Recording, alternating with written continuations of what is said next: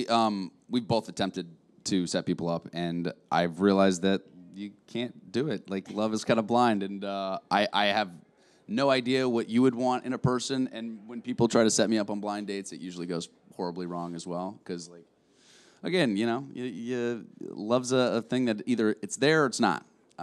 So I've had some things go really wrong, and I will never do it again. It also feels like a lot of pressure to set people up. Too much. I couldn't be worse at it.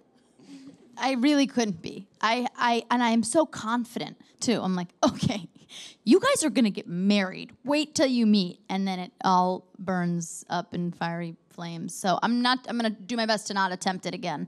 It's also too much pressure. Like when somebody's like, you're really gonna like this girl. You're like, you know, like when somebody's like when you're like, look at this YouTube video, it's so funny, and then it's not. Yeah, it's just you build it up too much. You can't do that. Yeah. Okay. Yeah. Have you ever been set up?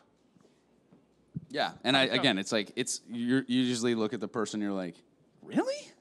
Really? Is that what you think when you look at me, Glenn? Glenn, is that the truth? Really? Yeah, that's Ouch. Again, it's just like it's either there or it's not. I don't know. I don't. I prefer. You know, I love the fact that people want to set me up, but please don't.